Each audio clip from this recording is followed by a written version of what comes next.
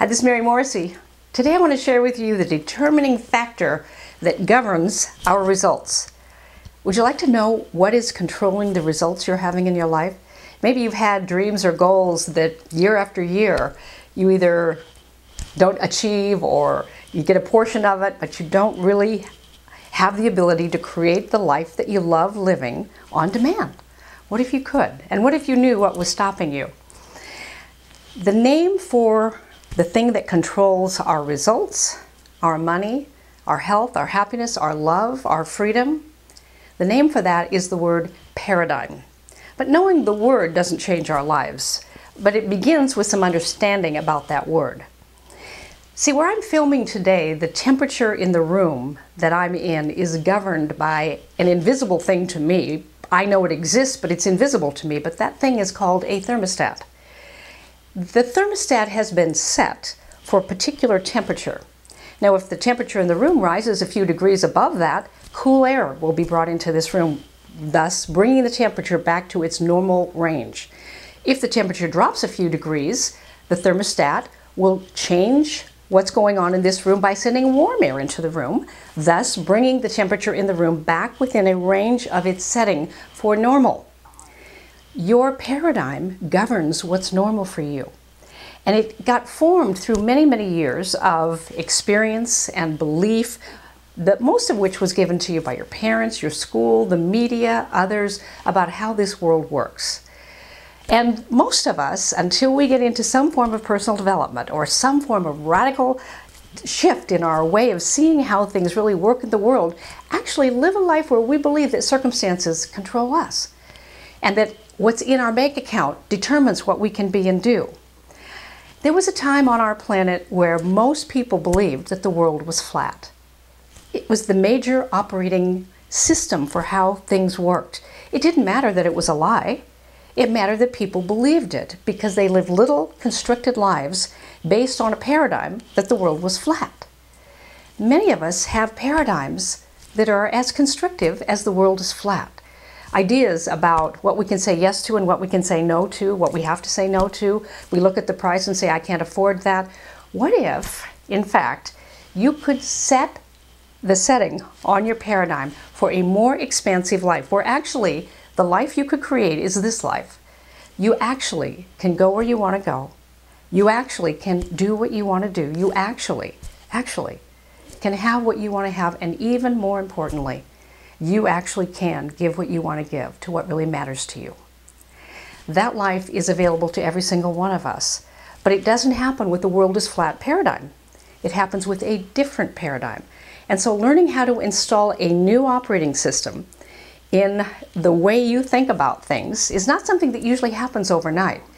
Paradigms get changed one of two ways. They get changed by a dramatic emotional impact. You're in a car accident, or something just dramatically emotionally happens and it changes your way of thinking about things. Or a period of time with repetition and study where you begin to question some of your own beliefs. You can begin to get curious about, well, what if I could? And you stay inside that question more often than why you can't. So how you can change it is first becoming aware that you do have a paradigm. Not just you, everyone has paradigms. And is my belief about how I am with money, my belief about how I am with love, my belief with how I am with health, my belief with how I am with opportunities, my belief with how I am with the relative freedom or lack of it that I allow in my life.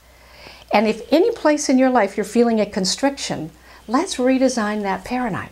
Let's install a paradigm, a way of thinking about things where you literally have more freedom. So an example of that is, one time my son, my second oldest son, came home and he was a junior in high school and he wanted to go to the junior prom.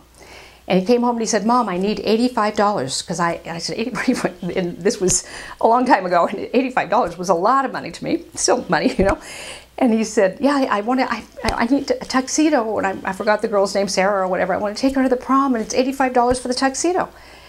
And I said, well, Rich, you don't really need $85. He said, yes, I need $85. And we went back and forth a bit about whether he really needed $85. I said, you just told me you want a tuxedo. You don't really need $85. You need a tuxedo.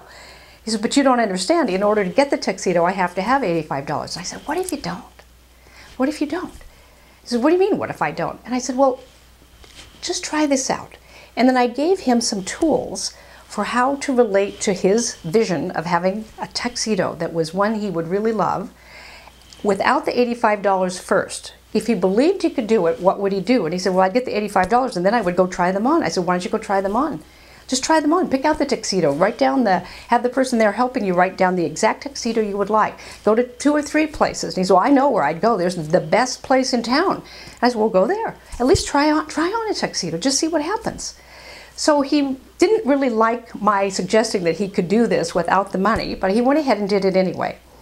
And an interesting thing happened. While he was trying on the tuxedo, the man who was helping him said, and where did you go to high school? Rich said, I go to Hill High. He said, I don't think we have a representative at Hill High yet. And Rich said, representative, what do you mean? He said, oh, well, our tuxedo, a company allows one person from each high school. If you will wear one of our tuxedos for 4 weeks in a row, coming up to prom night, you can wear any tuxedo of your choice that we have on prom night, and it's complimentary. Well, Rich was always a clothes horse. So this was not only a great way to have the tuxedo, but it was very fun for him for the 4 weeks heading up to prom. Now, I'm suggesting to us that we have paradigms that control our behavior, our money, our sense of opportunities, and why you want to hang out with people who have busted some of their paradigms and installed new paradigms and set that thermostat for their life with more expansion, more fun, more freedom, is that that kind of thinking can be learned and repeated. Only you'll be the one to pick the kind of freedom that you want to have. Twice a year, I get a group of people together, twice a year, at an event called Dream Builder Live. The people that come, hundreds of them, come who are dream builders. They're people who live passionate, purpose-filled lives where they understand there is a thinking technology by which they can say yes to what matters to them and the dreams that are in their heart.